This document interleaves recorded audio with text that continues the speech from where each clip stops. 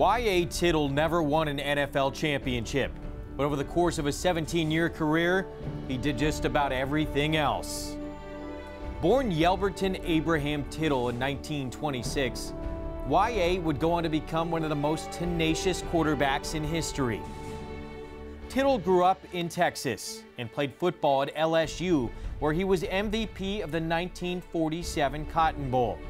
After a brief stint with the Colts, Tittle joined the San Francisco 49ers in 1951. He would remain with the club for 10 seasons, 6 of which he would serve as the team's primary starter.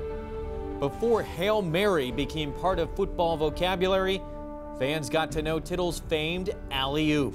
I never thought as a quarterback I'd ever resort to throwing an end-over-end lob-lolly pass straight up in the air, but that's what the alley-oop pass was. Again, Owens flank to the right. This has got to be the alley-oop. There is no time for anything else. Tittle throws. Owens is double-teamed. He's going downfield near the goal line. He goes up. He's got it! In 1961, the New York Giants traded for the then 34-year-old. Tittle and the Giants reached the NFL championship game in each of the quarterback's first 3 seasons with the club. His 36 touchdown passes in 1963 set an NFL record that stood for over 20 years. Tittle's 7 touchdown pass game against the Redskins in 1962 is still tied for the NFL record. Perhaps the most timeless image of Tittle came in 1964, when the Pittsburgh Post-Gazette captured him kneeling after throwing an interception and taking a vicious hit.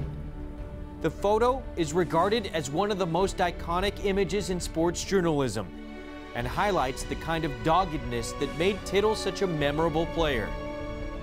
He would retire at the end of that season.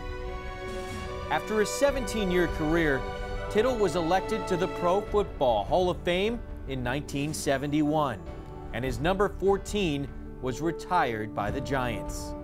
We never won a world championship that I so much wanted, but I really will settle for this.